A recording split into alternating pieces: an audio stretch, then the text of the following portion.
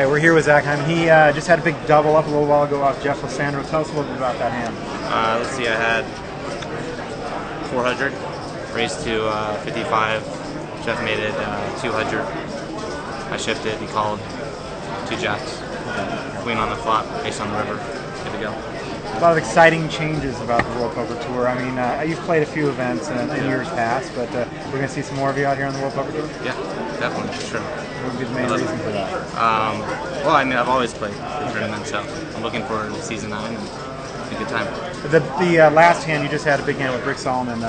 He made a raise on you to 300,000, a little bit more than 300,000.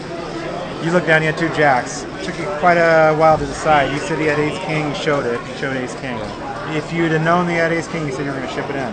Well, I was like 80% sure he had ace king, but you know, it was that 20% chance that he actually had a big hand, and the way he bet it was pretty strong, so I knew he wasn't. I knew he wasn't stealing, so I decided to pick my spot after the dinner break. All right. Yeah. Well, one final table already on the World Poker Tour, and some other big wins around the poker circuit. So good luck to you. Thank you, man. See you at the final table. All right, cool. Thank you.